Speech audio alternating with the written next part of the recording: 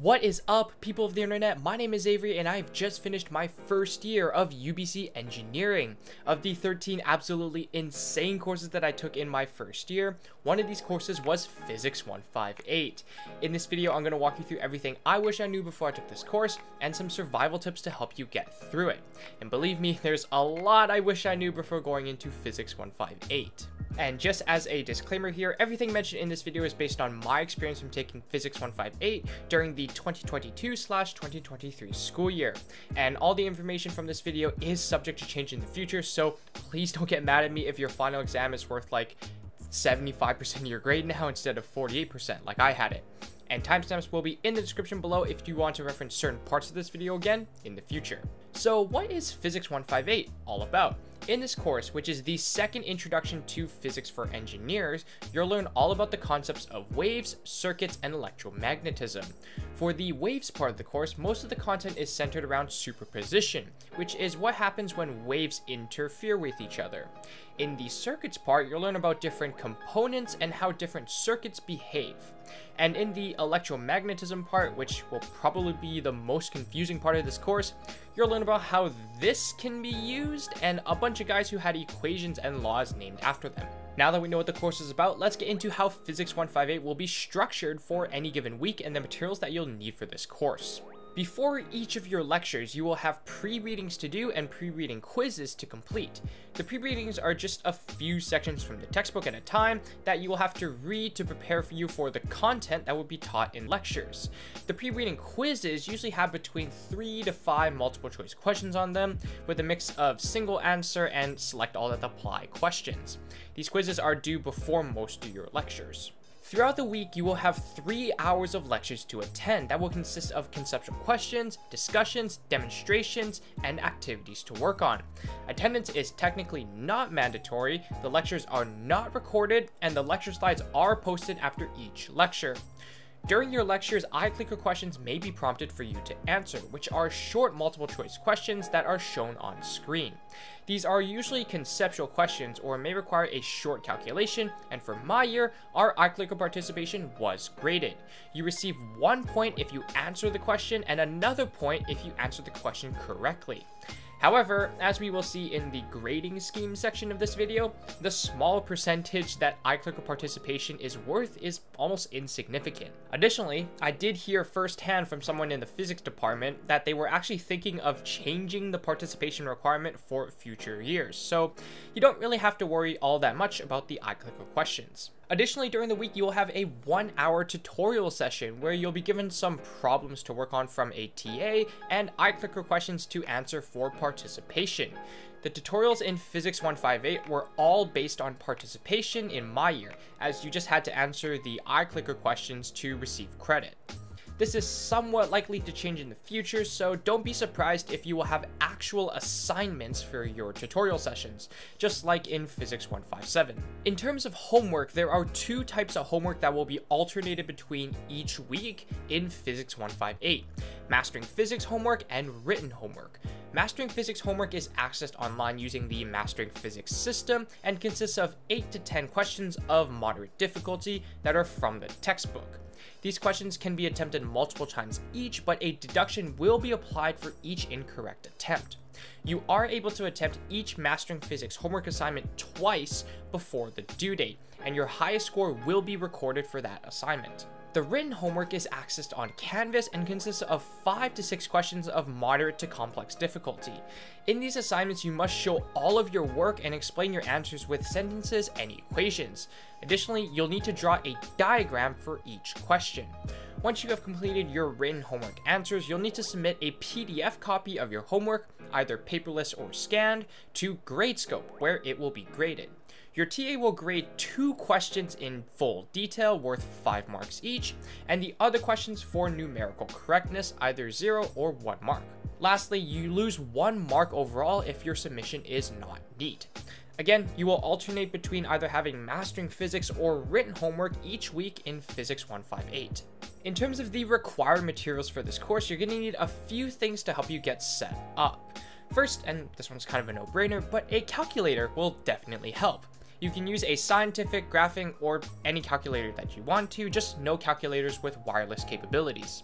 Second is an access code to Mastering Physics. Luckily, the Mastering Physics access code that you bought for Physics 157 will also work for Physics 158 as well. As it should, because I would not want to have to pay another $40 to have the ability to do homework that is worth 5% of my grade. However, if you did not take Physics 157, you will have to pay for the access code on the UBC bookstore website. And lastly is the textbook for this course, which is the University Physics with Modern Physics textbook by Young and Friedman. The current edition is the 15th edition, but older versions are completely acceptable. This is the same textbook that was used in Physics 157, so if you already have a copy of that, you won't have to go out and buy a new textbook. But if you do not already have it, I'll have a link in the description below to a place where you can download a free PDF copy of it. Alright, now let's get into what you're actually going to learn in Physics 158. There are 13 weeks in the term, and the course is sectioned off into 3 different topics: waves, circuits, and electromagnetism. In the first 2 weeks of the course, you'll expand on the waves content that you were introduced to in Physics 157, covering concepts such as wave interference, longitudinal waves, Beats interference, double slit interference, and thin film interference. This will be your first taste of what Physics 158 is like, and you're definitely going to have some strong opinions of this course after these first 2 weeks. In the next 4 weeks, you'll be covering concepts related to circuits. You'll start off with some high score review of DC circuits and Kirchhoff's laws, and then transition into learning about capacitors, inductors, RLC circuits, AC circuits, and time-dependent circuit analysis. Pretty much the learning goal for this part of the course is to be given a circuit diagram and to be able to determine certain behaviors and values of certain components after a certain amount of time. And in the last 6 weeks of Physics 158, you'll be covering concepts related to electromagnetism. And this is probably the most difficult part of the course because it will involve a little bit of calculus in there, and also it's just really confusing. You'll first cover the electro part of electromagnetism, covering concepts such as electric charge and electric fields, Gauss's law and electric flux, and electric potential and its relation to electric fields. Then it's the magnetism part of electromagnetism, learning about magnetic fields and forces, Lenz's law, Maxwell's equations, Ampere's law, Faraday's law, and electromagnetic waves. Man, I never knew that a bunch of laws and equations named after some dead guys could be so confusing. Heck, I still barely understand these equations, and I'm going into electrical engineering for Pete's sake. But that's pretty much everything that you're going to learn in Physics 158. In terms of the grading scheme for Physics 158, here's the breakdown of everything that you'll be graded on and the weights associated with each item. I will make a disclaimer here that the physics department is almost certainly going to be changing these weightings in the future, as one of the spokespersons actually talked to me about it and said they were going to change it, and they are thinking of placing less weight on the exams. Starting with your in-class iClicker participation, this is weighted at 2% of your final grade. Your tutorial participation is weighted at another 2%, and your pre-reading quizzes are weighted at another 2%. Your Mastering Physics homework is weighted at 5%, and your written homework is weighted at 7%. In terms of exams, you will have 2 midterm exams worth 17% each, and a final exam worth 48%. Again, this part is the most likely to change in the future, so don't be too worried about how high these are weighted. For Physics 158, you do need to obtain at least 45% on the final exam in order to pass the course. On the exams, there will be a mix of multiple choice questions, short answer questions, and longer written questions.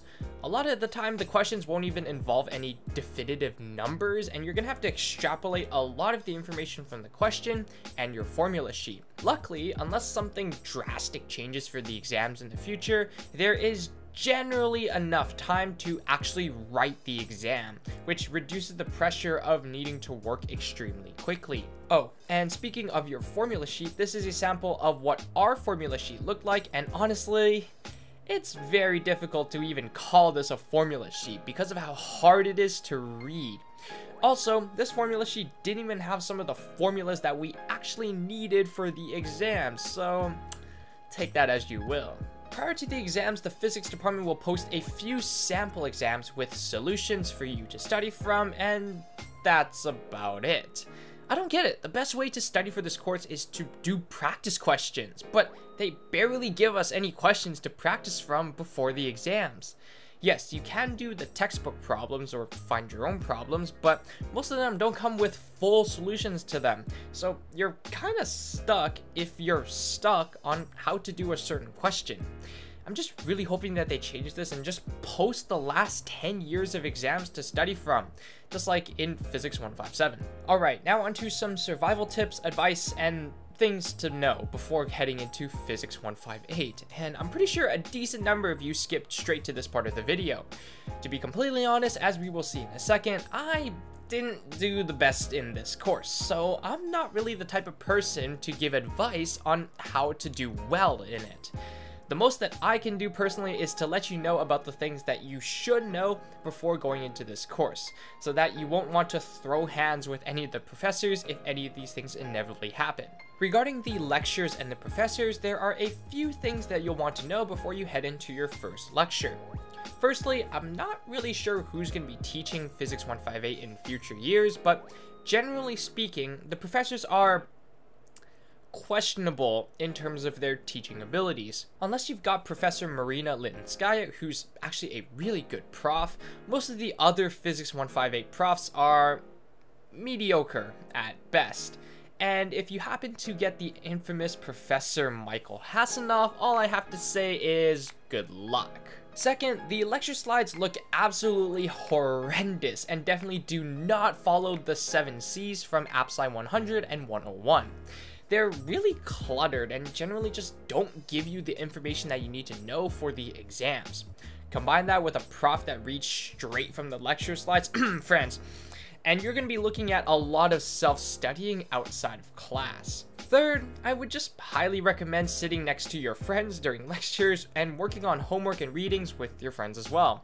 Physics 158 is absolutely insufferable to endure by yourself, and having these friends with you along the way will make it ever so slightly more bearable. Additionally, they may be able to help you out when you inevitably don't understand something. Fourth, expect to be very confused with many of the concepts and how to actually solve the homework and exam questions.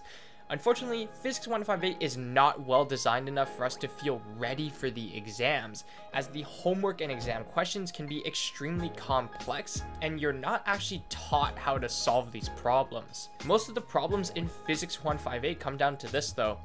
The lectures don't prepare you for the homework doesn't prepare you for the exams, and the exams are worth a huge portion of your overall grade. I really do hope they change this in the future with their course redesign that they're supposedly working on right now, but just expect the worst case scenario in case they don't. And because I was not the best student in Physics 158, I'm going to leave some links in the description below to some resources that will hopefully help you learn the concepts of Physics 158 much better. And lastly, I do want to address a certain elephant in the room. You don't actually have to take Physics 158. Let me explain. There is only one engineering program at UBC that you actually need Physics 158 for, and that is mechanical engineering.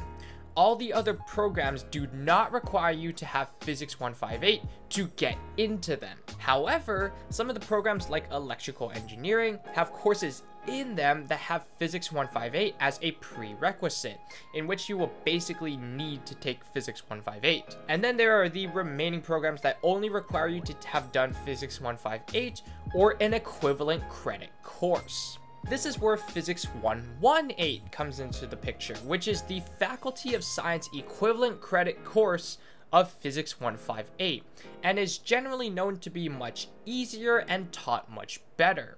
The downside is that Physics 118 is only available for us engineering students during the summer. So if you know that the program that you want to go into doesn't have any courses that have Physics 158 as a prerequisite, you have the option to drop Physics 158 and do Physics 118 in the summer or another time during your degree. And for those of you who are wondering, I scored a 68% in Physics 158, and the class average for my section was 67%, which was tied with Chem 154 and Math 152 as the lowest class average of all my classes in first year. And that's about it for everything that you need to know before going into Physics 158. I really hope this video and this series in general can help just one person going into first year UBC engineering in the future, because I feel like my suffering in first year wasn't for nothing.